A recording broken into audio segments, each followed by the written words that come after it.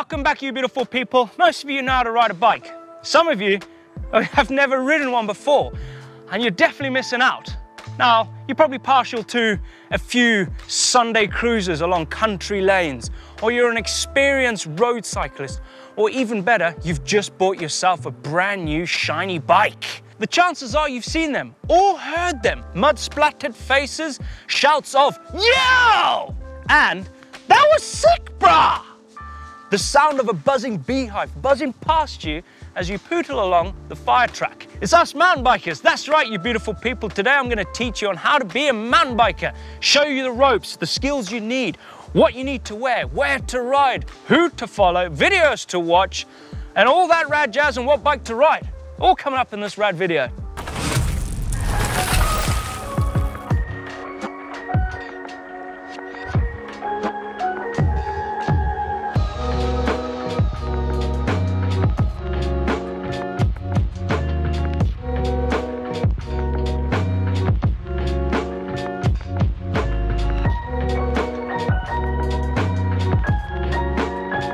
Before we even hit the trails, let me talk about the gear that you need to wear before you venture out there and start riding your bike. And I'm going to start from the ground going up. I'm talking about shoes.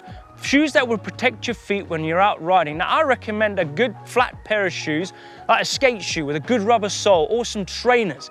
And the pedals that you're going to be using are flat pedals. They're going to be safer for you to start to learn how to ride a bike, or if you venture off-road, it's easy to get your feet off. Maybe in the future you can look at investing in a pair of bespoke mountain bike riding shoes that are going to protect your feet from all the elements and give you an abundance of grip. Okay, let's move up. Now I'm wearing a pair of knee pads. Now these knee pads are an aggressive knee pad, but it's going to help protect those contact points if I was to ever have a crash. Now there's a number of different companies out there in the world that you can choose from for knee pads. I recommend having a pair of knee pads just in case you do have a crash out there on the trail. Now, clothing wise, shorts or trousers. Now I can say you can ride in jeans. It's going to be a little bit uncomfortable when you go out on longer journeys where you need the flexibility. You need your legs to breathe, especially if it's a hot day. I'm wearing some shorts right here. These are GMBN shorts. These are our shorts. They are mountain biking shorts. They are quite lightweight, they're breathable, and they've got a lot of flex in them, and it's going to keep me comfortable when riding. Now beneath those, I've got a pair of bib shorts. Now, this is not for everyone. What bib shorts are, it's a padded short that protects you from saddle. When you're on the saddle for a long time, it will protect those contact points on your bum between you and the saddle. Right, moving up to the torso. Now I'm wearing a long sleeve technical t-shirt. It's quick drying, it's lightweight, it's breathable, it's long sleeve, so it's going to protect me if I were to crash on the trail. Now you can wear a t-shirt, and if it gets a little bit chilly out there, you can wear a sweater, a lightweight jacket, or a hoodie. Now with the hoodie, from experience, I've crashed from hoodies because you've got that big pocket in the front, your handlebars can get snagged up in there, and it can throw you off. So you don't want to be wearing something too baggy and bulky on your upper body.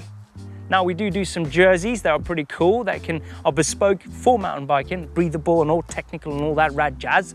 But the last thing in the list is a helmet.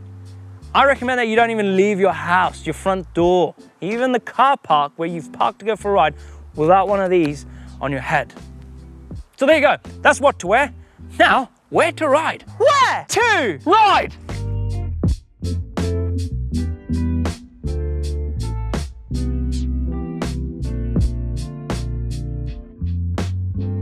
Now, Trail Center has something for everyone. There's an abundance of trails to choose from, and they're all color graded. Yes, starting with the first one, a green trail. Now, this is going to be very mellow, super easy. You're not going to have all the skills in the world to ride a green trail. And there's not going to be much undulations either. Now, the next one is a blue trail. Now, the blue trail is going to have some rollers. It's going to have a few more challenging obstacles in the trail that you're going to need a little bit more skill to ride. Now the next one would be a red. Now this one would be more of an intermediate to expert kind of trail. There's going to be some very challenging stuff on this trail. You're going to need a lot more skills to ride a red than you would a blue. Now the next one on the list, well, it's more of an expert trail, and it's going to be very extreme and challenging. And that is a black trail. It's going to be extreme. There's going to be jumps with gaps. There's going to be drops with gaps. You're going to be going a little bit faster or a lot faster than the red or the blue, and extremely a lot more faster than the green. So you're going to have to be very skilled rider to ride a black.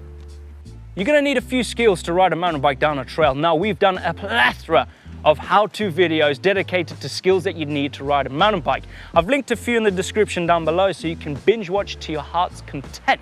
But the skills that you're gonna need to acquire to ride down a trail are climbing, descending, hopping, jumping, cornering, pedaling, and last but not least, shredding. Now, if you don't know what shredding means, it means you just have fun on your bike and go have a gas with your friends out on the trail.